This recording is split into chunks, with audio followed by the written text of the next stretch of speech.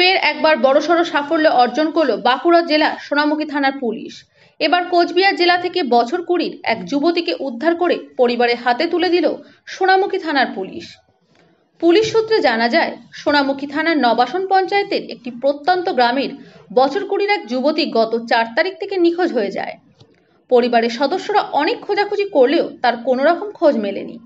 অবশেষে প্রশাসনের দ্বারস্থ হয় পরিবারের সদস্যরা।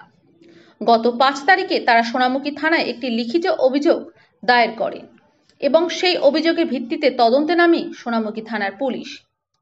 তদন্তে নেমে পুলিশ জানতে পারে কোচবিহার জেলার কোতোয়ালি থানা এলাকায় রয়েছে ওই যুবতী।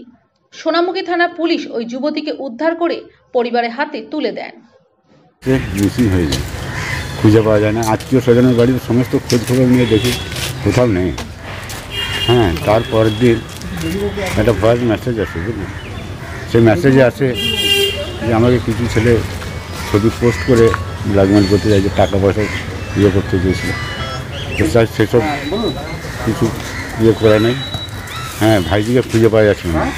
তো তারপর দিন 5 তারিখে আমরা একটা ডায়েরি করি, অপহরণের ডায়েরি করি। কোনো অজ্ঞাত পরিচিত ছেলে হয়তো নিয়ে চলে গেছে।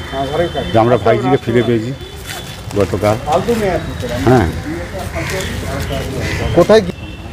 কোথায় গিয়েছিল বলতে আমরা সঠিক জানি না কোথায় গিয়েছিল। পুলিশরা উদ্ধার করে এনেছে, কোথার থেকে এনেছে মনে হয় যেন শিলিগুড়ির ওই ধার থেকে এনেছে উদ্ধার করে। পুলিশরা আপ্রাণ চেষ্টা করেছে। হ্যাঁ, 3 দিন 4 দিন ধরে খুঁজে বার করে আমাদের হাতে, আমরা আপাতত হাতে পাওয়ার আশা দিই।